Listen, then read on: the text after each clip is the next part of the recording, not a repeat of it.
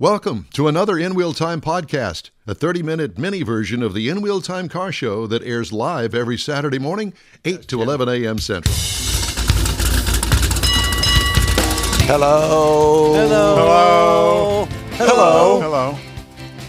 Live. It's the In Wheel Time Car Talk Show coming up. We need to work on that. We're going to work on that. Practice. We do.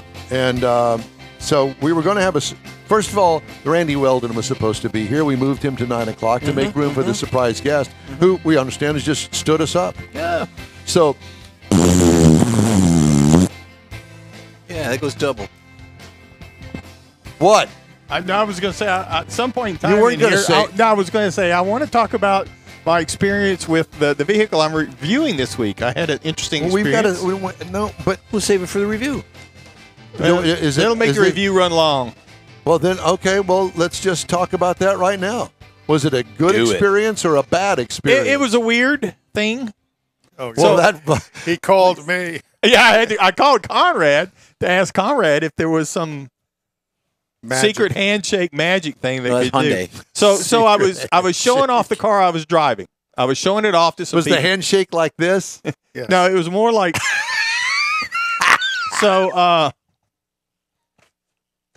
So anyway, I was showing it off, and so I hit the remote start to start it so they could hear it and all that stuff. The guy was sitting in the seat saying, "Oh, this is so nice." You know, he was really digging it and liking it. So I hit the remote start, and we were talking. So he got out, and we finished talking, and I got in it to leave, and I put it in gear. Well, you got to hit the start button. I put it in gear, And the car went stupid. and the car went stupid. What does that mean? Now, it means that the engine died. There was no alarms, no bells, no whistles or anything like that going on. The radio was still on. Mm-hmm. The lights were still on. The windows would go up and down. Everything worked except the motor. Uh-huh. And I couldn't get it to stop. I could push the off button. Nothing I did would get everything to turn off. Nothing. I hit OnStar. OnStar, hey, I got a problem here. You know, can you reset me or do something? That department left 3 minutes ago. It's 8:03. So that department. Yeah, so that's when I called Conrad, and I said, Conrad, is there some secret handshake to This must be a General Motors car. Yes. You know, push the brake pedal 5 times, turn around twice in the driver's seat or some nonsense. Stick your finger up your nose and away it goes. Yep. Nothing. So I called the press fleet manager. She was at her mother's birthday party by this time. Yeah. You know, and she couldn't hear me. She had to go into another room, and she said, Because they were partying at her mother's. Yeah. And I told her, I said, you know, the only thing I know to do is disconnect the battery on this press car. Oh, God. But I don't want to do it without telling you. Uh-huh. She said, you want me to call a tow truck? And I said, no, I don't want to call a tow truck. You know, because they would do the same thing, or else they were going to take it to the What kind of dealership. car was this? It was a GM. But what was it? It was a Tahoe. The Tahoe I'm fixing to review. Oh, my God. So I'm at a buddy's house, and I get out, and, you know, he's got no metric tools. So we're trying to find a wrench that'll fit on the battery terminal. Anyway, long story short, I got the battery disconnected, the negative post, because the positive is buried. Mm-hmm. So I pulled the negative post off. Conrad said, just leave it off a few seconds. And I put it back on. Nothing. Worked perfect. Just reset everything. Yeah. It didn't lose anything either. It's like playing pinball. You tilted it. Yeah. So What do the you only mean thing it didn't lose anything? It didn't lose the radio memory or any of the driving, the seats. Did it remember that you screwed up and No, it let me get in it and start it. I didn't want to try the remote thing again until I got home, and then I tried it. And if you do it right, if you push the button like you're supposed to, works perfect. But it's almost like Conrad mentioned something about it's almost like it went into an anti-theft mode. Yeah. You know, that I didn't do it right, so it thought maybe I was trying to steal it, so it wouldn't let me drive it away, but it wouldn't lock the doors or anything like that to keep me from getting out. No, because it didn't know that there might have been a child in there. Right. You know, so I thought, in a way, I thought it was pretty smart, but the other ones I've tried that on, you went to put it in gear, it just locked you out. I mean, everything stopped. But this didn't. I mean, the radio kept blaring and lights were still on, and just like. Well, if you think about it, you know, I'm pretty sure it went into some kind of anti-theft mode. That default. You know, one of the first things on remote start is always lock the car. That's one of the functions you're supposed to do. Is you're always supposed to lock the car and then remotely start it. So in this case, I Didn't do guess that either. Yeah, didn't do that. So the car went into something's up. Let me go into anti-theft. Yeah. And shut down. But you can always clear that by pulling a battery cable. As long as you got a 10 millimeter. You have to lock Wrench. it with the remote. Mm-hmm. Then if you want to, the idea is Restart it. that you leave and you come back an hour later and you remote start it, unlock it, open the door, put your foot on the brake, hit the start button because you've got the key in your pocket, Hey, Bob. and all is well. You know who does that a lot? Kathy does that a lot. She turns it on so the air blows cold. It Oh, gets in yeah. there. Well, and that's kind of what I did, because when I got there, I locked it and I went in. We were for a little while, and then when I came back out, I unlocked it, and I was showing him You the were at car, the liquor and he store, got in weren't it. you? No, I was in the guy's driveway. So, he said, "Can I sit in it?" And I said, "Sure, you can sit in it." Did he own the liquor store? No, I think his cousin does though. But then, so I hit the Cousin remote Vinny. start. So the sequence was right up to that point. I unlocked it, started it remotely. Only you, Mars. Well, it surprised me that it did that whenever I put it in gear. My truck just stops. You just forget it. You ain't going to do nothing. So I just thought that was rather interesting the way it's. Kind of. You were pretty frustrated on the phone. Did you happen to look inside the book? No. There's Who nothing looks in the inside the book? There's nothing in the book about that. Because you're supposed to be doing it the right way. You're not supposed to be doing it the way I did it. Well, don't do that. That's what AI told them. Don't do that. Exactly. No, actually, it said, "You dumb donkey, don't do that." Dumb donkey. Boy, oh Texas boy. Cadillac dealer is the new owner of a 1966 lowrider known as the Snoop DeVille. All right. Yeah, I think I saw that. The car was customized by rapper Snoop Dogg and appeared in 50 Cent's 2003 No, 50 music. Cent. 50 cent. 50 cent. 50 cent. Not 50 cents. The car was customized by rapper Snoop Dogg and appeared in 50 Cent's There you go. Much 2003 music video PIMP remix. Pimp remix. What's it P called? I mean, what's the P car period I period M period P period Yeah. PIMP. Which means it's probably worse than the word pimp. called? So what's the Cadillac called again? I missed it. Snoop DeVille. Snoop DeVille. Now it's a conversation piece in the newly opened showroom for Frank Kent Cadillac of Arlington, Texas.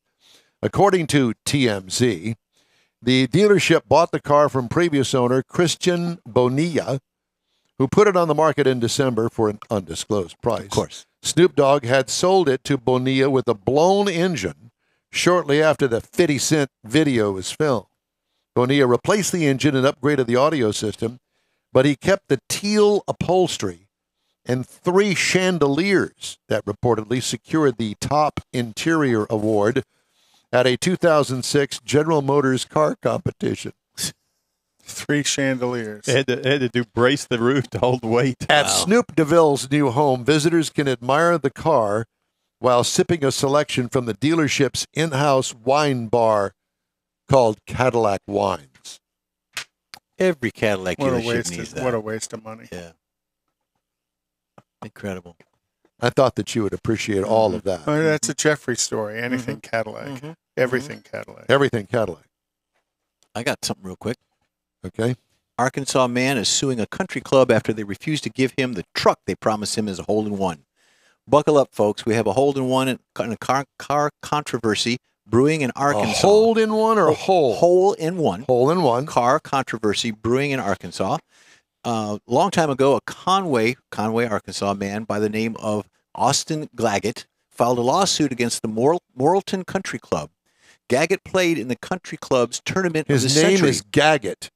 No, Claggett. Oh, Claggett. Claggett. Claggett. This is Arkansas. Get your accent right. Tournament of the century on Saturday, a 3-person scramble format, and the buy-in of $375 for the folks to go play before the tournament. The Morrilton Country Club promoted a 2022 Ford F-150 4x4 Super Crew as a prize for the first person to hit a hole-in-one on the course's 10th hole. The truck had a sticker of 53.5, was allegedly donated by the Ford dealership, and so far so good. But there's a problem because against all odds, the guy hit the hole-in-one. on the 10th hole. According to reports, it was a good, clean ace. Everybody saw it. It didn't happen on a provisional, dropping a ball or anything like that. It didn't happen out of a turn, so everything was legit. Letter of the law. So when Claggett went to claim his new ride after the round, however, Morrilton Country Club wouldn't turn over the keys. Claggett's lawyer said that the statement on behalf of the client is that he did make it legitimately. I got to turn the page, guys. Sorry. And the dealership, they was accused of crawfishing, walking backwards, sideways. In Arkansas, that's how you know someone means the business. J. Hodge Ford, Conrad's doing it right now, says that they were unable to secure the necessary insurance for the vehicle in time because they believe the vehicle was for display purposes only. So in other words, they shouldn't have put it out there. They shouldn't have promoted it. The guy won it, and they weren't going to give it to him. Yeah, I've done golf tournaments before and played in them where there's a hole-in-one car, but also organized a couple of them with a hole-in-one car. And that hole-in-one insurance is all calculated based on how many players you have, how far is the hole, a lot of other metrics to come up with, maybe $300, $500, $1,000 insurance for a hole-in-one car. You got to think golf tournaments around the country, tens of thousands of them have a hole-in-one car in them. So the insurance companies are making a killing selling hole-in-one insurance. They should pay out. Mm-hmm. Well, now, if the dealership didn't finalize the contract with the insurance company in time or correctly, that's their responsibility. It comes down to who had the contract. Did the country club have the contract with the dealership who was supposed to get that insurance, or was the country club? Because the ones that I've worked on, the tournament people got the insurance for that. Same thing. It's just the dealership didn't do it. The group that was organizing the tournament, we had to do that. Yeah, I've seen it where the dealership gets the contract with the. I don't think it makes company. any difference as long as there's insurance on the car by somebody. Yeah. Well, I think it's not. Go ahead. It's not insurance on the car. It's insurance to pay for it. The car. I understand, but as long as there's insurance, it shouldn't make any difference who has the contract. Either the country club, somebody needs the to dealership, or the organizer. I agree. Somebody needs to pay. But if the dealership's saying they didn't have time to get the insurance, that's telling you there is that's no on the insurance. dealership. Well, and in this case, I think the dealership went into it as a display. The country club promoted it without the dealership knowing it. I think there was a little bit of but the dealership gave them the vehicle to put out promotion. on the hole. That's where the lawyers get involved. Yeah, and that's just it. And the only people who make money are the attorneys. That's right. And this guy will probably end up getting his truck. And the guy that sells the crawfish too. But it may be an old model by the time. Well, this is an old story. This is an old story too. It's Arkansas. It takes a while to get it down here out of the mountains. Yeah, I got relatives up there. I can say that. Yeah. What do you call 32 straight white teeth in Arkansas? A beauty pageant. A beauty pageant. So anyone in Arkansas, send your. It's Conrad. Conrad, 8675209. No, better yet, send it to info@InWheelTime so we can all share on that story. Because if you send it to Conrad, he'll just never delete see it. That's right. He'll never read it. Or you call our toll-free line, 1-876-5309. Kind of getting old. You know? Yeah, it is. Mm-hmm. There is a lot of Tesla electric vehicle news. Yes, there is. Shocking. Tesla has stepped up its U.S. sales incentives to move new inventory of its high-end Model S sedan and Model X crossover with discounts reaching $7,500 plus free use of its supercharging network for 3 years, according to the company's website.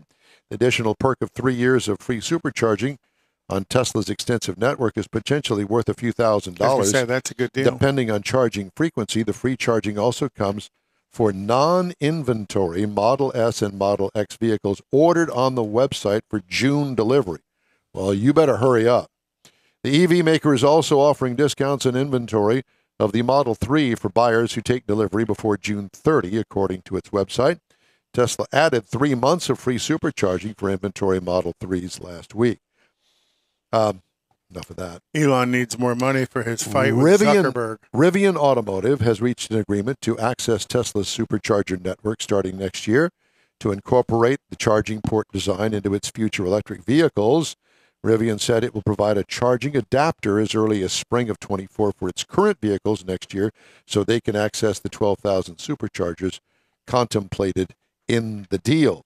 Ford is again increasing the price of some models of its F-150 Lightning electric pickup, with the base model now starting at $61,869, including shipping, up about 50% over the initial starting price when the truck launched in April 2022. It was good advertising at 42. The price hikes come as the automaker reopens retail order banks for current reservation holders, resumes vehicle shipments, and returns to full production at its Rouge Electric Vehicle Center following a February battery fire. So I wonder if people who got the pre-orders in, are they still going to have the price that they had when they ordered it?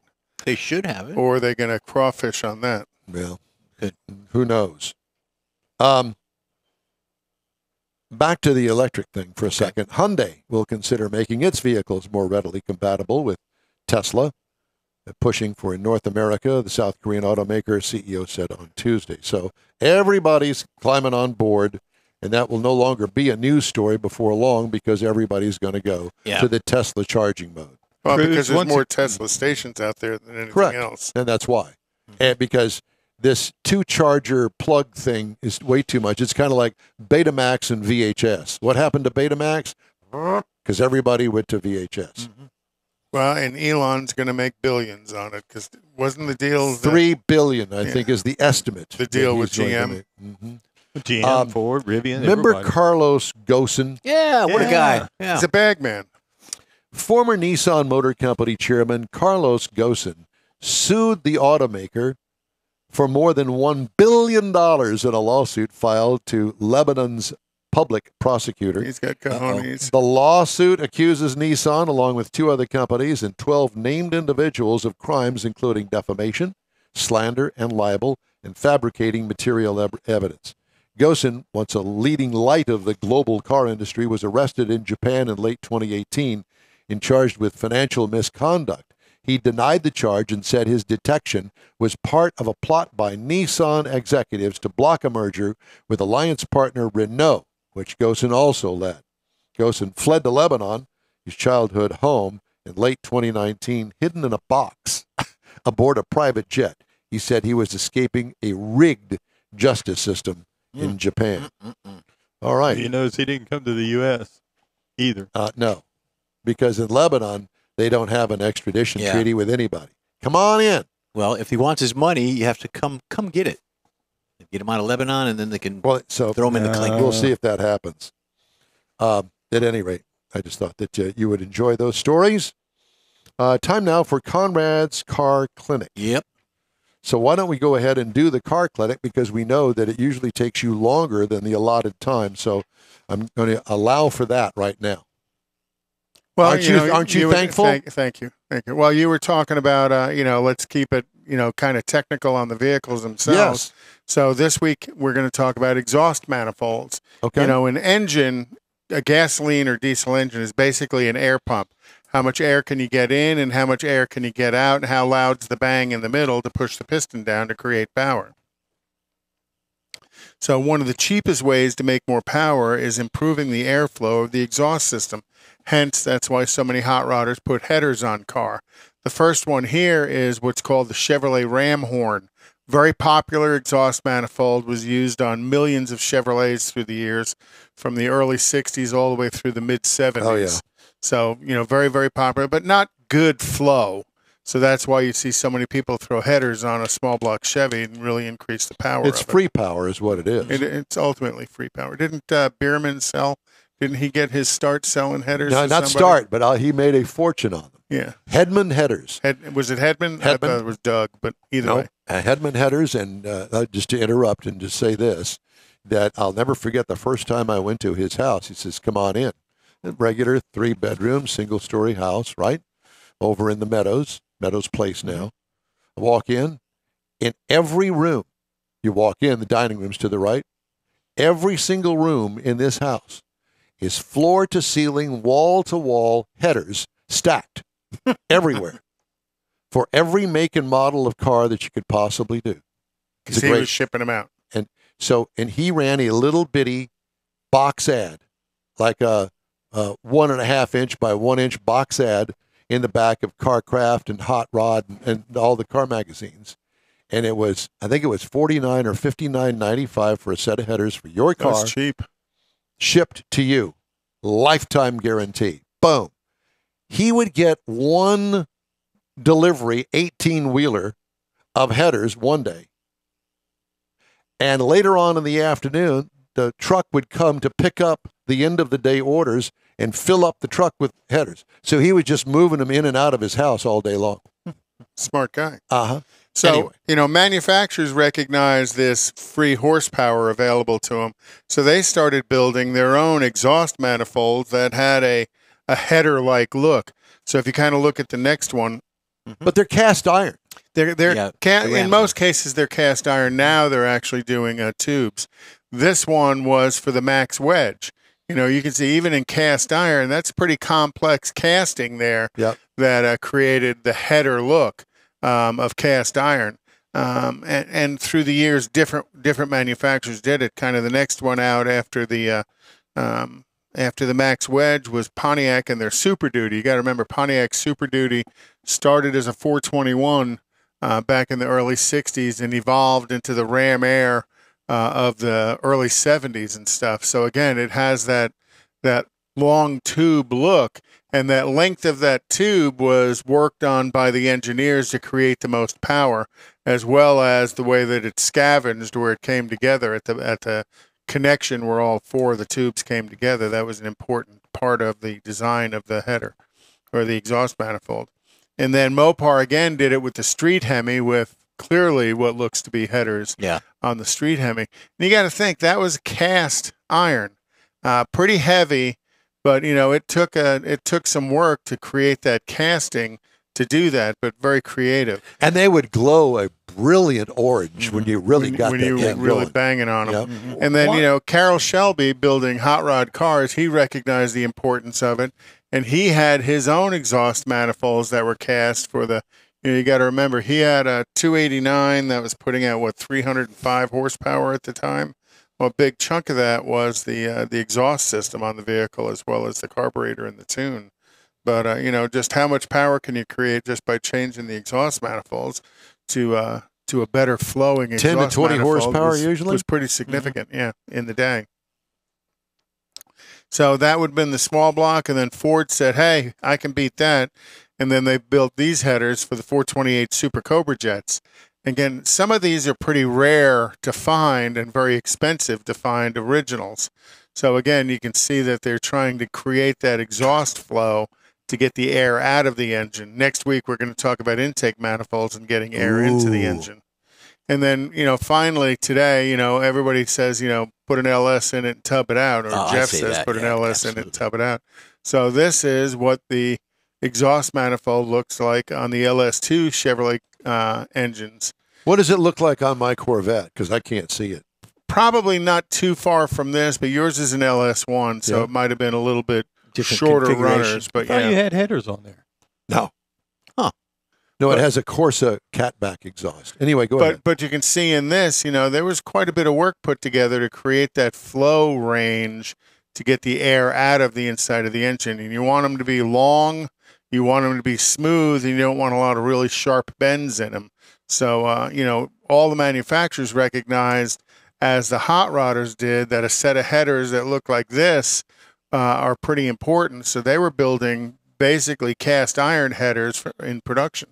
So why did the factory, once they realized this, what was the advantage of staying with cast iron versus building a header? Well, not header just cheaper to buy the that, aftermarket? but why didn't they all change it to a scavenging header like on the late model LS motor? Because the cast iron's cheaper than welding together tubes. Seriously? Yeah, manpower. Just in manpower. Labor? Yeah, you I'll could. be darned.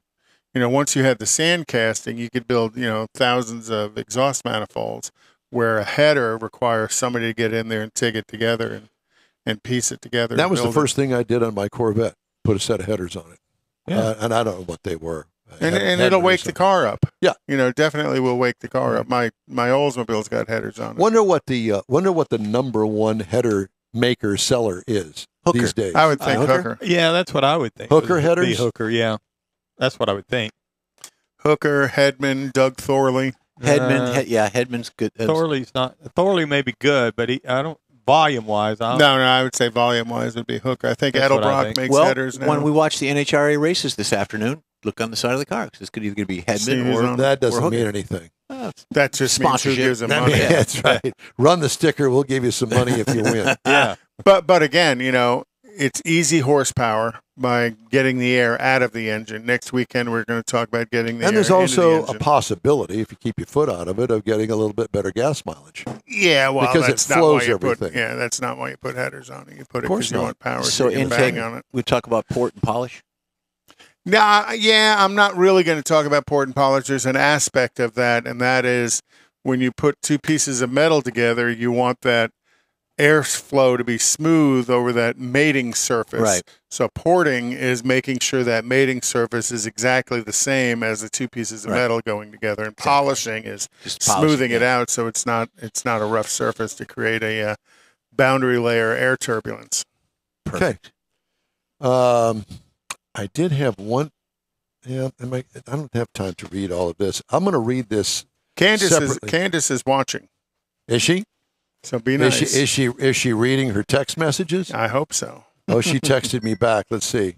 I gave her a hard time blank about and You you this. may blank. not be able to read her text. I don't think you want to. She says, sorry, buddy, I sure tried. You didn't even call or text. No, because I didn't know this was going to happen. It was a surprise. It's a surprise. Mars Surprise. kept it a secret. All right, moving It's on. all Mars's fault. Always is. It is, yep. And we're all of his wives, Okay. aren't we, gosh. Mars? Oh, yeah. In kind of a sick way. All righty. All right, quick break now. You're on the N-Wheel Time Car Talk Show. Everyone at the Tailpipes and Tacos Cruise In at the Loopy Tortilla Tex-Mex in Katy, thank you for participating in the best cruise in around and look forward to seeing you again. You'll hear about the next cruise in date right here on N-Wheel Time. Next time you're in the West Houston Energy Corridor area, be sure and stop in at the original Loopy Tortilla Tex-Mex at I-10 and Highway 6 or the Katy location on the Grand Parkway at Kingsland Boulevard. When passing through Beaumont or College Station, stop in and have Loopy's award-winning beef fajitas and frozen margaritas. There's always a celebration at Loopy Tortilla. Loopy Tortilla founder Stan Holt and his wife Sheila are winning racers on the NHRA drag racing circuit and have a collection of hot rods and classics that everyone appreciates. Look for them at the next Tailpipes and Tacos Cruise In. The date will be announced soon and will once again be held at the Loopy Tortilla Tex-Mex on 99 and Kingsland Boulevard, just south of I-10 and Katy. We'll give you all the details right here on the N-Wheel Time Car Talk Show and online. Donations benefit God's Garage. We'll see you then. You own a car you love. Well, why not let Gulf Coast Auto Shield protect it? Houstonian John Gray invites you to his state-of-the-art facility to introduce you to his specialist team of auto enthusiasts. We promise you'll be impressed. Whether you're looking to massage your original paint to a like-new appearance, apply a ceramic coating, install a paint protection film, nano-ceramic window tint, or new windshield protection called ExoShield, Gulf Coast Auto Shield is where Houston's car people go. Curbed your wheels? Instead of buying new, why not have them repaired? How about a professionally installed radar detector? Gulf Coast Auto Shield does that too. Get a peek inside the shop and look at the services offered by getting online and heading to gcautoshield.com. Better yet, stop by their facility at 11275 South Sam Houston Tollway, just south of the Southwest Freeway, and get a personal tour. Gulf Coast Auto Shield is your place to go for all things exterior.